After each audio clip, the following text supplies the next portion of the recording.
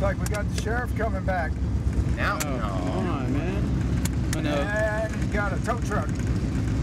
What the hell? Now they got 2 cops out there and a tow truck, and they're just totally wasting the people, the poor citizens of Barstow's, you know, money all over some stupid guys trying to shoot a zombie movie, right? The cop is basically like, look, I came over, I got called by the railroad here, and I came over here from Barstow. Barstow is 45 minutes away from Ludlow, or so. He said it changed around 9/11. You know, you're not allowed to park within a certain distance of the railroad. So we can keep filming here? So I'm not addressing that. I don't care about filming. That's not my business. All I'm telling you is you got to stay 50 feet clearance of this railroad line. He had run one of the plates of the person that was with us, and he saw that he was former CHP.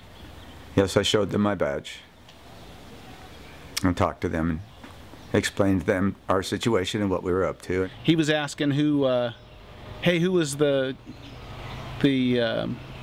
former, you know, who's the law enforcement guy here? And I didn't really look like, I was dressed like Pike, you know. I was like, oh yeah, that was me.